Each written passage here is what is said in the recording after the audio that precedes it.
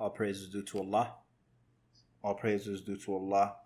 And peace and blessings upon the Prophet ﷺ and his followers and his companions. We have arisen and all dominion belongs to Allah subhanahu wa ta'ala, and all praise is due to Allah. There's nothing worthy of worship except for Him, and to Him is the return.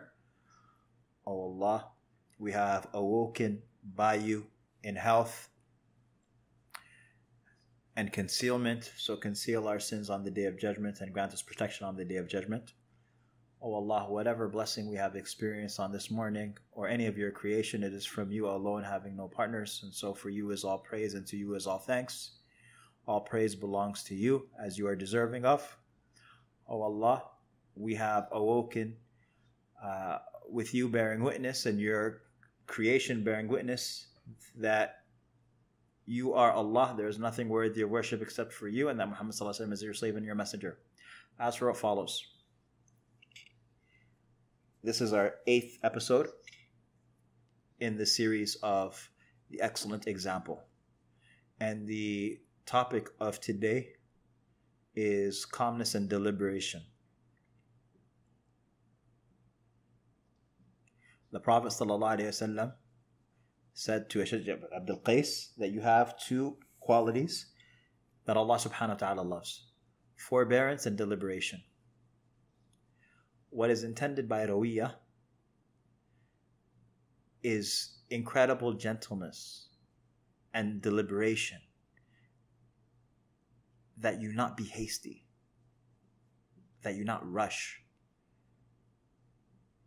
The book of Allah subhanahu wa ta'ala speaks to this issue. Allah says, "O you who believe, if you strike in the path of Allah, then ascertain and do not say to those who have said salam to you that you are not a believer. You are seeking the bounties of this world, and to Allah subhanahu wa ta'ala belongs incredible treasure." And Allah subhanahu wa ta'ala says, so ascertain. So whoever you're not sure of on the battlefield, you're not sure if they are Muslim or not, then do not hasten and do not rush that you kill someone who is Muslim. Do not do so until you are certain. There's a story that's narrated by Ibn Abbas that a man from Bani Salim, he had come across one of the companions of the Prophet ﷺ, so he gave them salam, and this man had sheep. And so they said he only gave us salam because he wanted to be protected from us. And so they rushed him and they killed him, and they came back to the Prophet ﷺ with the sheep. And Allah subhanahu wa ta'ala revealed the verse, "O you who believe, if you go out in the path of Allah, then do not say to those who give you salam that you are not a Muslim, because Allah seeking the bounties of this world." And also another verse, Allah subhanahu wa ta'ala says, "O you who believe, if a transgressor comes to you binaba, with news, fatabayyanu, then ascertain it, that you harm people with your ignorance, and that you become remorseful over what you did." And what's been narrated about this, that the Prophet ﷺ had sent Walid ibn Uqba to Bani al-Mustaliq to take from them sadaqat. When the news came to them, they got excited, and they came out to accept the messenger of Allah sallallahu alaihi wasallam. So when Al-Walid heard that these people had come out, he thought that they might have come out to fight him. And so he returned to the Prophet sallallahu alaihi wasallam, and then he said, Bani al-Mustaliq had refused to pay zakah. And so the Prophet sallallahu alaihi wasallam became incredibly upset and angry. And he's and the Prophet ﷺ was debating whether to go and fight them.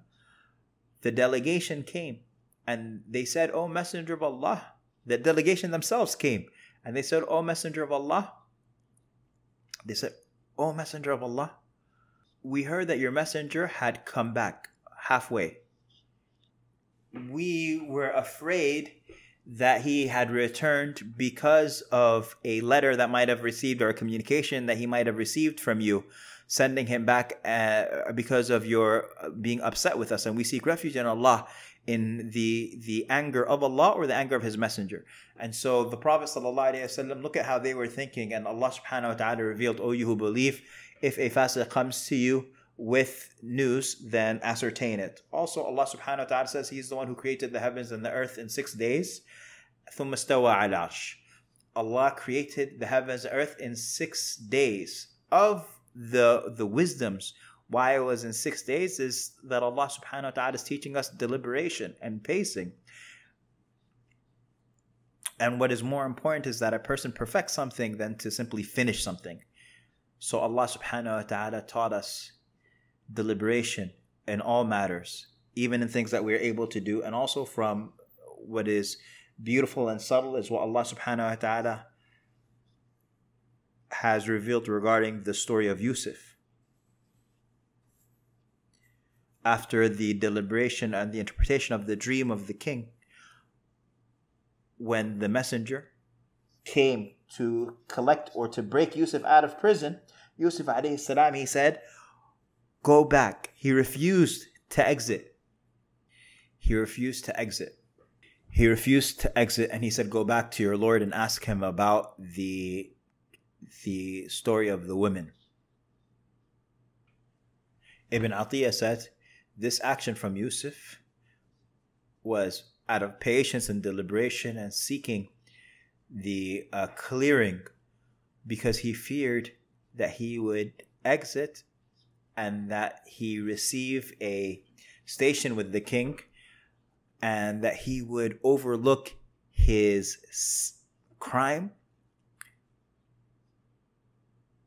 but people would still view him in that way, that this was a crime that he had committed, but that the king had pardoned or overlooked. And so Yusuf alayhi salam wanted his name to be cleared. And so the sunnah, the Prophet ﷺ says to Ashaj ibn Abdul Qais that there are two qualities that you have that Allah subhanahu wa ta'ala loves: forbearance and deliberation. Deliberation meaning that he does not rush.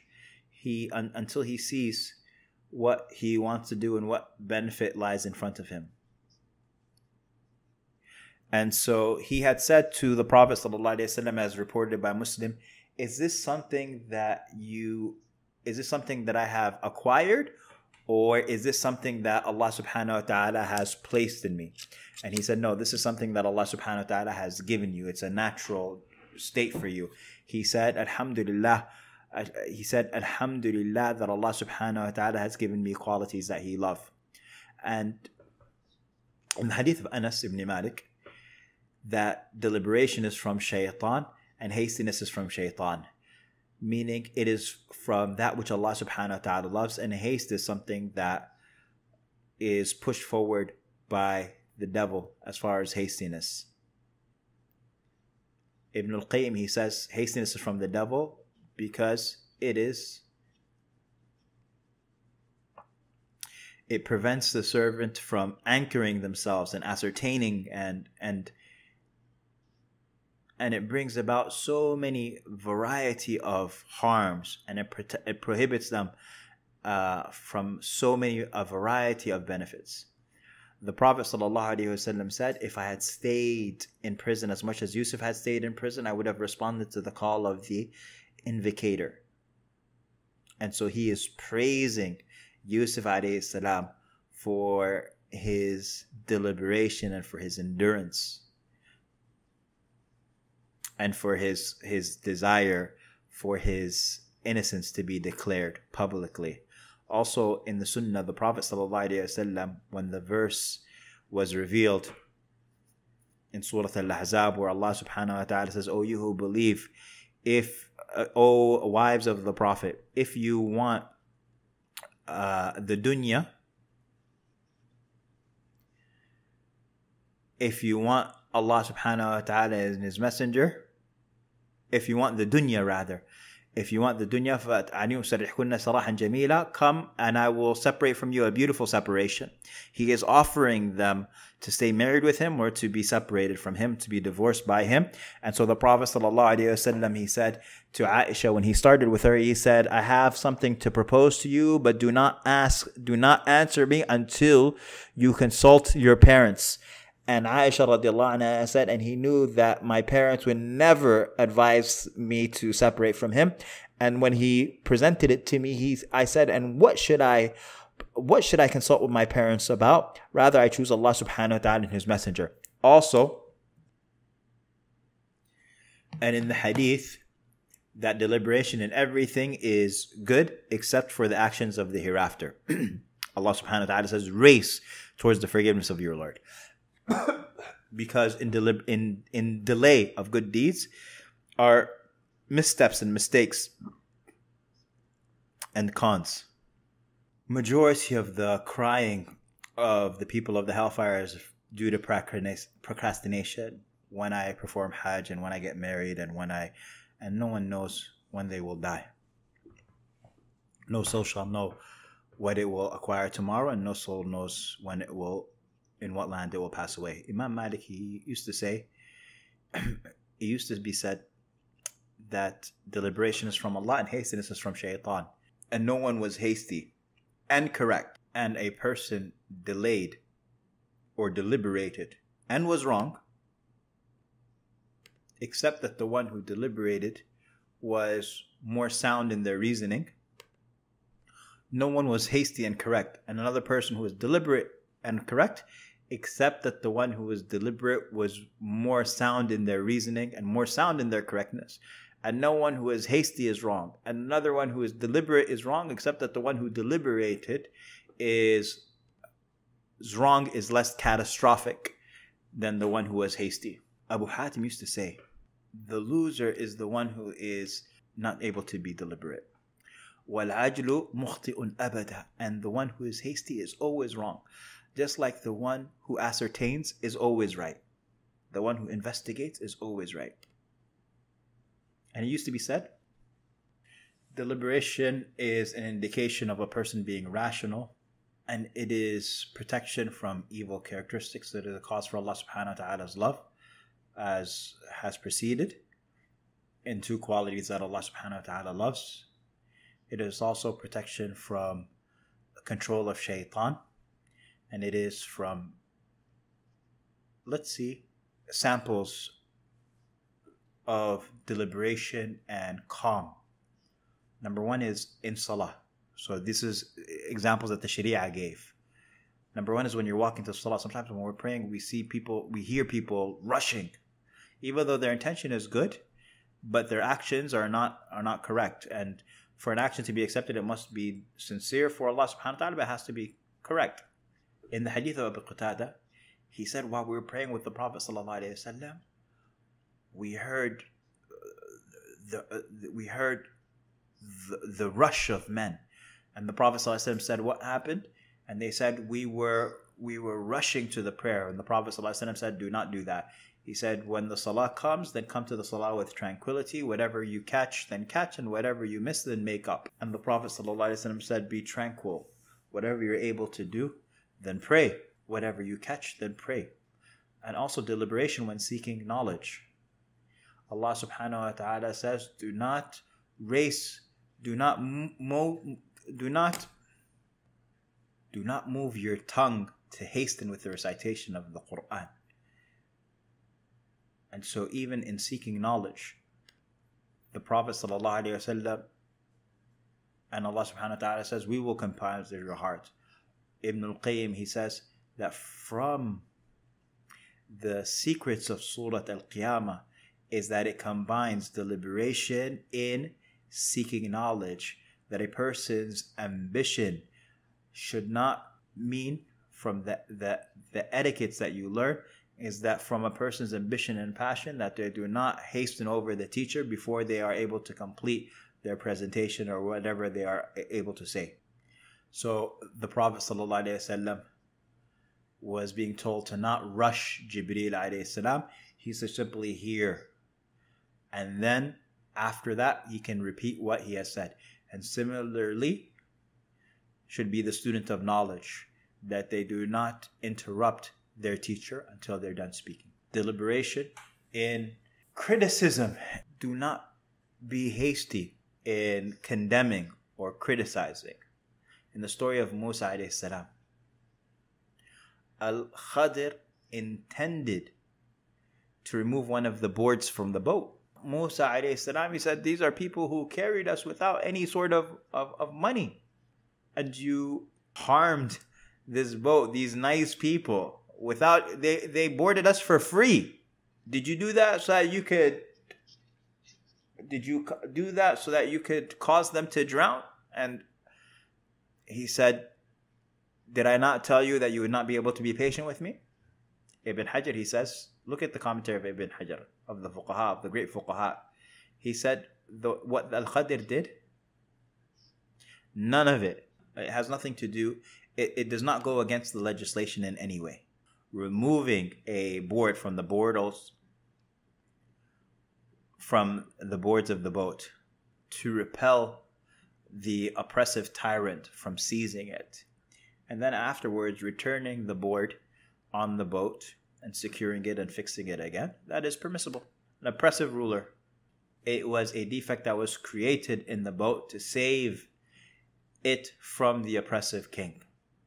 But Musa's rush to criticism, and then it ended up appearing later that the correctness was with Al-Khidr. Also, deliberation is speaking with people. The Prophet ﷺ used to speak words that if a person wanted to count them, they'd be able to count them. If you wanted to count the words of the Prophet ﷺ, you would have been able to do that. Aisha radiallahu anha, our mother, she says that the Prophet ﷺ wouldn't extend in his speech, and he wouldn't rush in his speech. His speech was deliberate, and his speaking was deliberate. It was clear. Also in fatwa and in judging between differing people, sometimes a person might come to some people rush to answer the question of the mustafti even before they're done speaking. And unfortunately, a lot of or some of the muftis on channels, they do that before the questioner even finishes their question. Of the causes is anger or sadness, of the causes of lack of deliberation, or it could be negligence or desires or the lack of consulting of people. So how can a person secure deliberation for themselves? Number one is making dua for it, saying, "Oh Allah, grant us good character. No one guides to the best of character except for you." Also paying attention to the consequences of hastiness. A person may do something after which that they regret, and you're not able to go back. A statement that you say, it won't be able to come back to you. You can't swallow it again. It's come out, it's come out. Also, knowing the names of Allah subhanahu wa ta'ala and the meanings, and adorning yourself with them.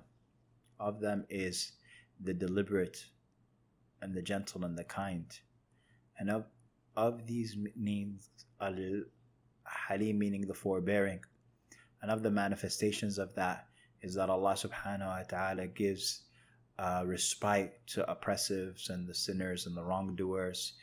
Allah subhanahu wa ta'ala says, if Allah were to hasten to those their evil like they want good to be hastened, their term would have been ended for them. But we leave the ones who do not expect the meeting with us in their transgression, wandering blindly. The Prophet ﷺ was wearing a burda in the shade of the Kaaba. And Khabbab came to him and he said, "O Messenger of Allah, do you not seek support for us? Do you not see what we are going through? Don't you ask Allah subhanahu wa ta'ala for us?" And so the Prophet ﷺ said, a person before you would have a trench, and then he would bring a saw and he'd be cut in half. and they will be carved. Their skin will be carved. They will be skinned. But that will not repel them from their religion. Allah subhanahu wa ta'ala will complete this affair until a person will not fear anything. A person will be able to travel to Hadramaut in Yemen not fearing anything except Allah subhanahu wa ta'ala and the wolf for their sheep. And we saw in the story of Yusuf how deliberate he was and patient. There's nothing worthy of worship except Allah. Muhammad sallallahu alaihi wasallam. From what has been narrated in poetry, Salih ibn Abdul Qaddusi said, and weigh words when you speak. Because what shows intelligence to people of intelligence is your speech. And the people who are consulted are those who are forbearing, that when they are consulted, they deliberate until their hearts rotate in every valley. And so they understand what they are going to say, and then they speak. They're not hasty when they're consulted. They think, they know what they are saying first. And another who said, Abu Tamam, where can I find a person that when I am angry and I speak, they are forbearing? He hears what you are saying.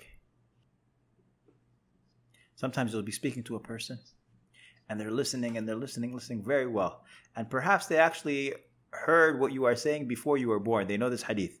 But they show you concern and listening as if they are hearing it for the first time. For a person, where can I find this person that when I speak and they anger them and they listen to it quickly and perhaps they know it even better? One of the Salaf, he said, a young person narrates to me, and I listen to him with incredible concern. And by Allah, I knew this hadith before they were born. I knew this hadith. But he's coming to me, he's excited. So I'm listening to him. With every all concern. Perhaps I know this hadith before. This is what Allah subhanahu wa ta'ala has allowed for us. Sallallahu alaihi wasallam. All praises to Allah subhanahu wa ta'ala.